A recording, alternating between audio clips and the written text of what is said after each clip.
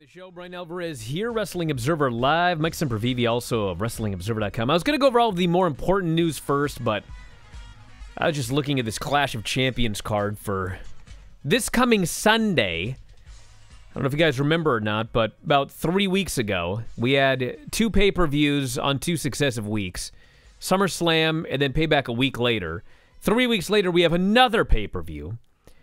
And God bless everybody performing on the show, but the booking leading to this show, this lineup, I mean, we got Asuka defending against a manager, Zelina Vega, a Raw women's title match that is on the pre-show. I should tell you everything you need to know about that. We have Roman Reigns versus Jey Uso, one half of the Usos tag team, which is a fun enough storyline, but is there anybody on the planet who thinks that Jey Uso is winning the title from Roman Reigns? And what if he does as a swerve? I mean, I don't know what's going on. Bayley and Nikki Cross, we've seen this match 50 times. Bayley's won every single solitary time. It makes no sense for Nikki Cross to beat Bayley. I mean, you could have Sasha interfere and cost Bayley the title, but then you're going to have Bayley versus Sasha for no title. I mean, maybe that's their feeling that, well, this feud doesn't need a title. Well, if that's the case, why is Sasha's entire goal to get the belt off of Bayley? I mean, maybe she just wants to get the belt off of her onto anybody. I thought she wanted to take it herself. But anyway, that would mean that Nikki would lose for the 85th time if Sasha doesn't cost Bayley the match. We got Nia Jax and Shayna versus the Riot Squad. I mean, the Riot Squad, they hated each other forever. They just reunited for, like, no good reason, and now they've got a title shot. We got Cesaro and Shinsuke Nakamura versus the Lucha House Party. I've seen that match, like, 50 times. And they built this up last week by having Cesaro beat whoever it was, one of them, in a singles match. Weak challengers losing in singles matches set up a tag match. We got Jeff Hardy, AJ, and Sami Zayn.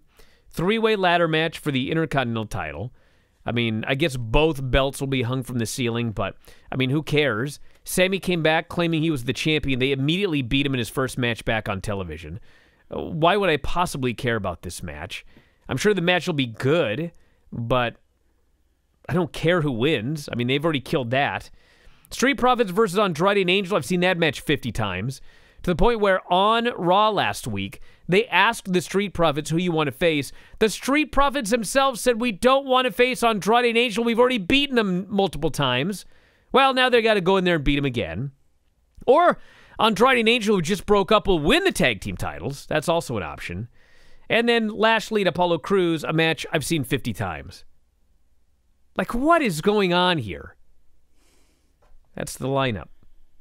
Just who cares? For a bunch of good wrestling matches. That's all you can hope for. It's like when we talk about shows, UFC shows, and plenty of wrestling shows where the build has been terrible. You're not really even looking forward to anything coming out of it, but you just hope that the fights are good or that the matches are good. And on paper, some of these are good. Obviously, I'm not saying that Nia and Shayna against the Riot Squad is going to be all that big of a banger or anything like that, but it's not like Bayley and Nikki Cross have awful matches, even though we've seen it a zillion times. Drew McIntyre and Randy Orton, I'm hoping, is really good.